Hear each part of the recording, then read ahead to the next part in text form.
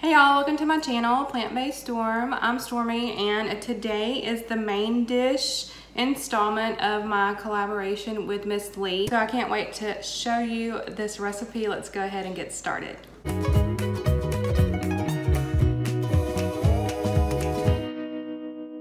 Hello, my name is Missleigh and my channel is called Healthy on a Budget.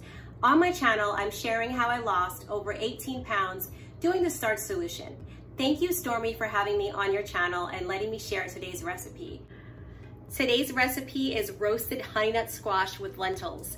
So if you'd like to see this recipe, then please keep watching. This is part of our Thanksgiving series that we're doing. We've shared recipes on each other's channels, and today is a main dish. So I'm so excited to show you guys how this main dish came out and how easy it is and how starch solution friendly it is. So let's start. For my lentil stuffed honey nut squash, I'm going to be starting out with 5 shallots and 1 clove of garlic. I already cut them up to make it easier.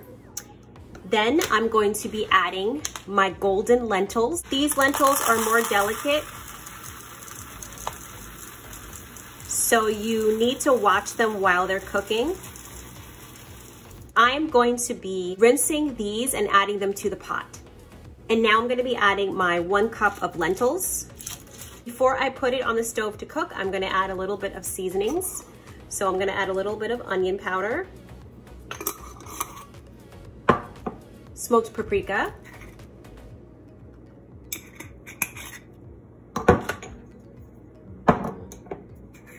veggie pepper,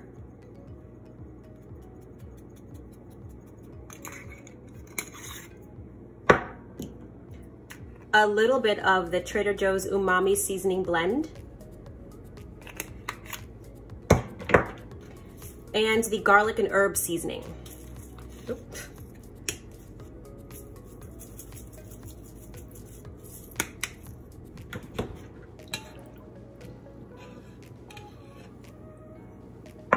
Now I'm going to cook this on medium heat for about 18 minutes or until the water is absorbed.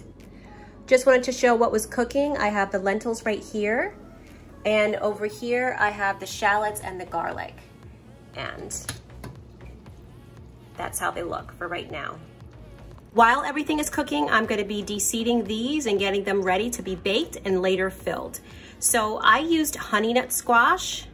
This is how it looks. This is a hole. Well, anyway, I used honey nut squash. And the reason I used honey nut squash is because it's smaller and I felt like that could be an individual serving, and I just wanted to show a different variety of squash. So I'm going to be taking out the seeds. Before I put it in the oven, I want to add my seasonings. So I'm going to use some paprika.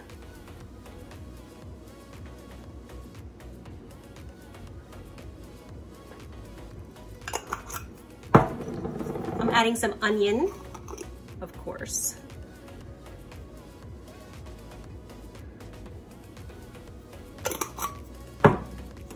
And I'm going to be adding some salt-free garlic and herb seasoning.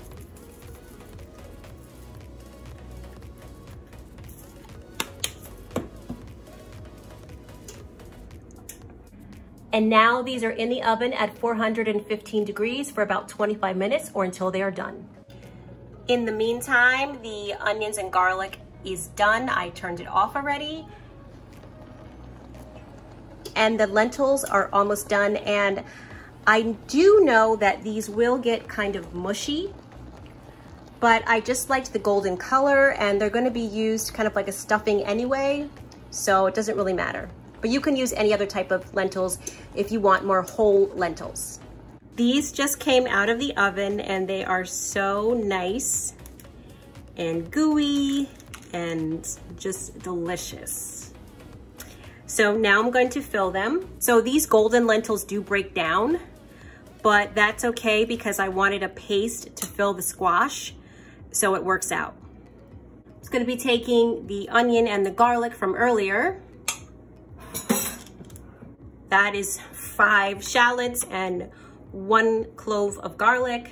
It is so small, but that's okay. You can always make it tastier with some seasoning. I'm gonna be taking the lentils out.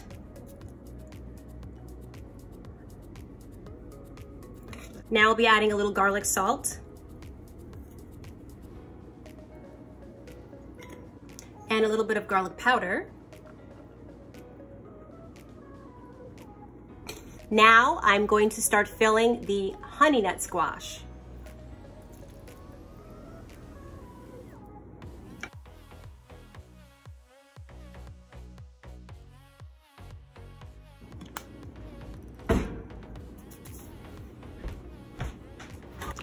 Now I'm gonna add a tiny bit of these cranberries.